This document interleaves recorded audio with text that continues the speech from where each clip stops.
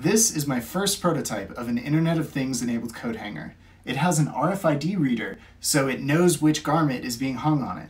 The brains of it is a particle photon, while the RFID reader is an RFID-RC522 chip. It's currently powered by a USB power bank. The garments are tagged with RFID stickers like these, which hold a unique ID that I associate with the garment. You can see when a garment is hung on the smart hanger, the hanger will detect the tag and know which garment is on it.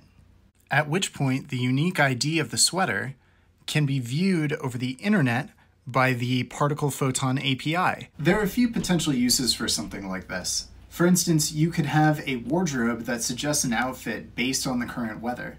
Or if multiple people are using the same closet, you wouldn't have to worry about mixing up clothing ever again. I'd like to thank the sponsor to today's video, but I can't because there isn't one. Bye!